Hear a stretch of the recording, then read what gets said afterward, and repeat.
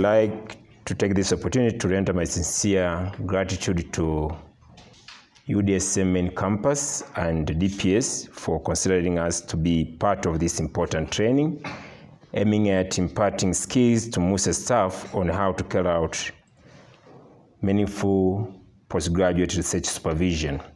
I would also like to thank SIDA program, which is the key finance of this particular activity.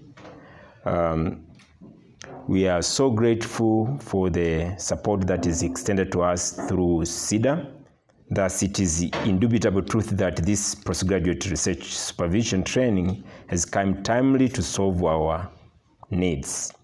The training will reduce the try and error method that is employed by most of the academic in the supervision process, or some of us are trying to mimic the method that our former supervisors did on us.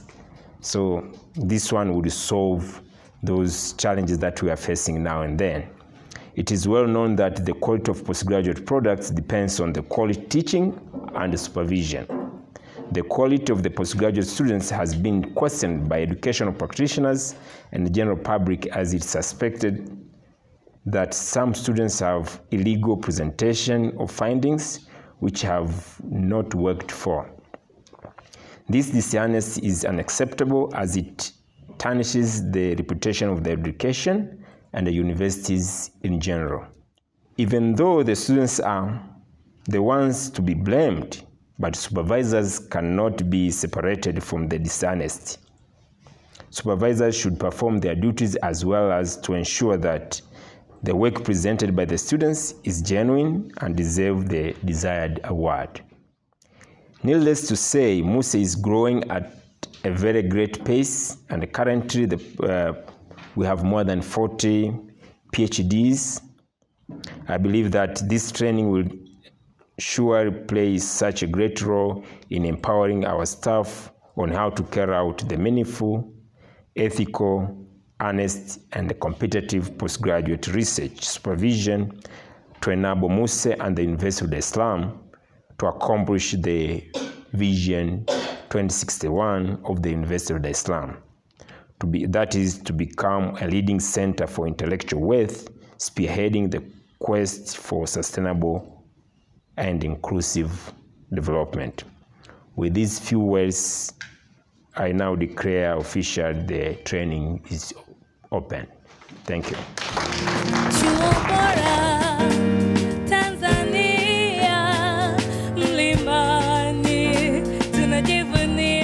But there is also use of systematic procedures in conducting research. There must be certain systematic procedures or methods of investigation of an issue that lead to demonstration of clarity of thought through logical coordination of ideas and themes. A third guarantee is empiricism, an approach to the verity or reality of issues through use of one or more of the 5 human senses. You can see something, you can smell something, you can taste, you can touch, or you can hear. Training ya leo ilikuwa nzuri sana, iliendeshwa na Profesa Ishumi na ameweza kutuonyesha umuhimu wa research kwenye chuo kikuu cha Dar es Salaam. Ameonyesha vile vile kwa nini hii training ije kwetu sisi.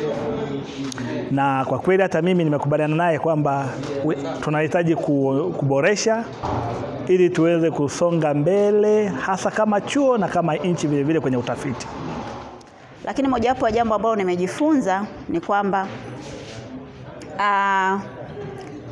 umuhimu wa kufanya tafiti katika kuleta maendeleo. Ili swala limegusiwa na mmoja wa wawezeshaji wetu, ni kivipi tafiti zinahusiana au zina uhusiano moja kwa moja na maendeleo. Lakini pia jambo lingine, uwezeshaji wetu ametusisitiza kuzingatia kwamba katika kila andiko linaloandikwa na mwanafunzi wa shahada za juu ni lazima kuwe na wazo kuu ambalo linajenga msingi wa mjadala ama msingi wa kutafiti, kwa maana ya kwamba kuwepo na main thesis ama main argument katika andiko lolote ambalo linaandikwa. Sisi kama wahadhiri wa Chuo Kikuu cha Dar es Salaam na kwa tawi hili la Mkwawa, tujue tukisupervise wanafunzi wetu walilai wapi, waandikeje ripoti zao na dissertation zao. Na hiki ndio kilikuwa kitu kizuri sana kwa leo, na kila mtu amefurahi, na nafikiri hii training paki naisha kila mtu atapata uelewa mkubwa. Maoni yangu ni kwamba ni kuzingatia tu kila ambacho tumefundishwa, na hasa kwenye uhalisia wa utekelezaji, hasa tunapoanza kuwa na wanafunzi wa masters ama PhD, kuzingatia tu zile kanuni, misingi na taratibu ambazo tunapaswa kuzifanya au kuzingatia. Kwa mfano, wajibu wetu, wajibu wa wanafunzi, wajibu wa taasisi pia, kama taasisi zetu za elimu ya juu pia zinazo wajibu wa kufanya ili kuhakikisha kwamba huu mchakato mzima wa mafunzo katika shahada za juu unafanikiwa kwa ufanisi. Training ya leo imetuwezesha kupata uzoefu zaidi na kujifunza kutoka kwa members of staff ambao ni kutoka University of Dar es Salaam kuhusu namna ya kuandika proposal na kuwaengage wanafunzi wetu ambao tutakuwa tunawasimamia awe na justification nzuri ya kile anachoandika, kwa sababu anaenda kufanya utafiti. Kwa lazima ajiandae vizuri kile anachotaka kufanyia utafiti kiko sahihi kwa kiasi gani na sababu ni zipi, ili aweze kufanya utafiti bora zaidi. And we also learned about the drivers of research, key drivers of research, which were 4: the theories, the hypothesis, which we seek to prove or disprove, the data we collect to support our hypothesis or probably disprove the hypothesis, and the empirical generalizations, the meaning we derive from the data. What you taught us is very, very useful. And what I'm going to say here is that I was particularly attracted by the way you presented some of the materials yesterday. Number one is the importance of supervisors to have a healthy relationship with their supervisee. I'm here to say something on behalf of all participants. Actually, the staffs which were presented here, I can say, were full of knowledge, well structured, and presented by the very competent resource persons, sincerely from my heart. And I think you will join me to say congratulations for very, very good presentations, well structured, packed with a lot of knowledge, and of course new knowledge also. So for sure, we are privileged to get these facilitators and the team from the Directorate of the Public Services, and we wish another time we can get another training, maybe of the same kind, because we are actually getting new doctors who are supposed to supervise students, but also reminding the old supervisors also for the good supervision. And before I finish, I'm here also to say thanks to Muce management for giving us the facilities and the other things which make these presentations good, and of course even the environment. You can agree with me that we are well kept, getting each and everything from inside the room and also from the outside, and the time. I can only say I've also been blessed as much as we've been blessed to meet doctors, so many doctors in one room with their eagerness to learn something new or to better themselves. And somebody said you should come again and again and again and capacitate us. But you should be enterprising because now you have certificates, don't you? Yes. You have certificates. Use your certificates to become trainers. It can be done, isn't it? Yes. It's not about brain surgery. It's a normal subject that we've been talking about. So don't just go and bury your certificate. Read more. You have our emails. If there is anything you need, just let us know. But make sure that you develop those certificates into something, a tool that you can use.